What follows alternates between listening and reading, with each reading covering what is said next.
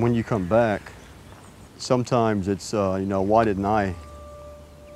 You feel like, you know, you should have died over there. Like it would have been a hell of a lot easier to just fall down over there and not get back up.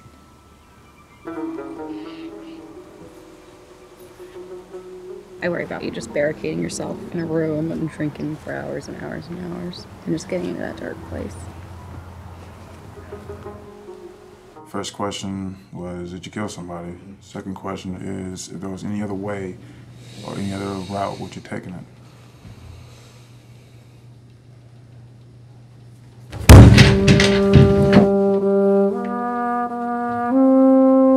Boom! Like, I don't even know what the fuck, like, it was the worst fucking feeling I've ever had in my life. I opened the back of the high back, and when I open it, like, blood just comes pouring out. He looked up at me and he goes, "Am I going to be okay?"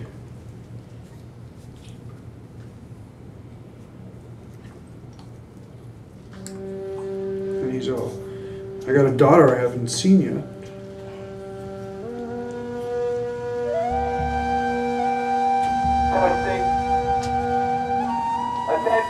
Just because you went to war, my daughter suffers from it before she was even conceived, you know?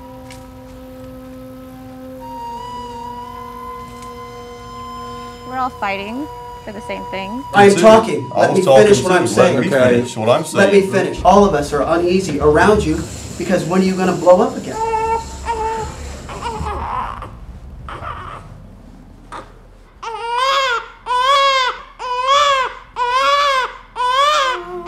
If I break down those walls, why I did shit and why it's okay. You just did. Then fucking, then it's not okay anymore. Matt, you just did. Whatever happens to you, I'll still love you. I know. No matter what. That's good. Because you're my dad. See you in the morning.